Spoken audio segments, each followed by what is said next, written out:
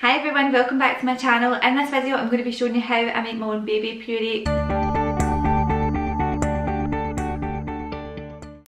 We started weaning Oliver at 5.5 months, and because we were doing it a little bit early because of his reflux, we wanted to start on purees rather than going down the whole baby led route. So we started off just giving him pouches and the little baby bars, but we quickly found out how expensive they are. I realised that we really need to make our own. We were sent the Beaba Babycook, which is a 4-in-1 baby food maker. So it steams, blends, reheats and defrosts. I think that's the 4, but I'm just going to show you how to steam and blend to make your own puree. I've tried lots of different combinations so far.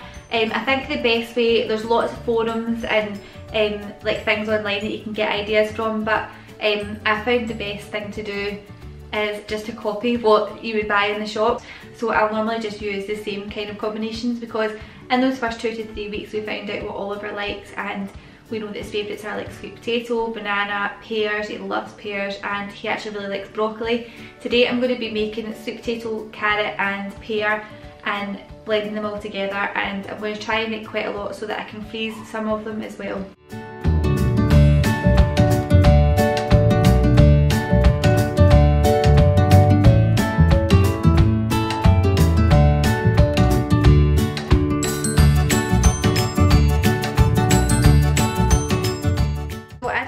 Some sweet potato and carrot here. Just cut it up into small pieces. I'm just going to give them a quick rinse, and then I'll show you how to put them into the Babycook.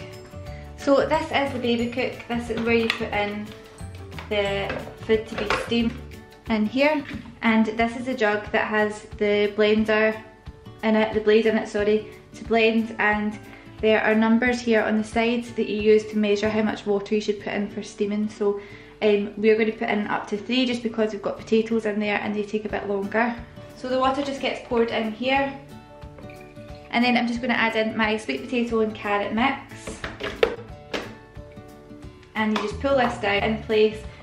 Make sure this is tight over and press the button.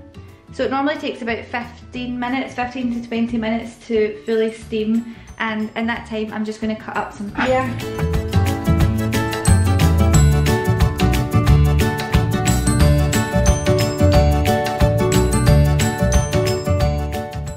It's just beeping, which means it's finished.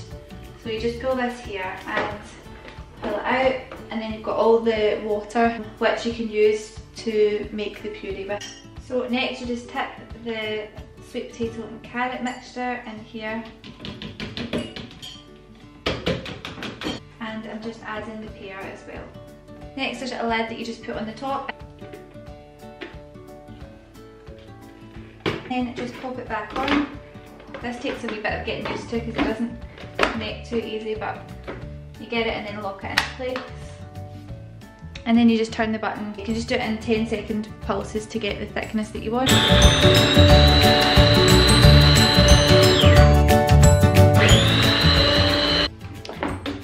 And then once it's done, you've got your puree in here, and there's a spatula that you can use just to take it out.